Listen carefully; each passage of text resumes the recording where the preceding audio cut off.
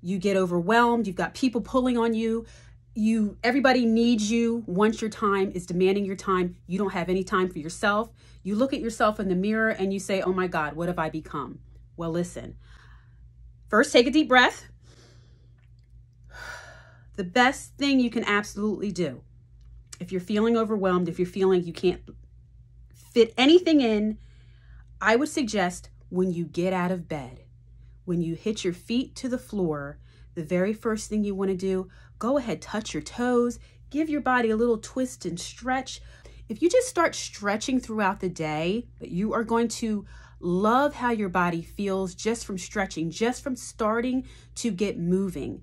Doing this is a great way to start to squeeze in things. You are going to see the ways and the spaces in your day where you can fit this in. So don't worry about setting a big chunk of time for a workout.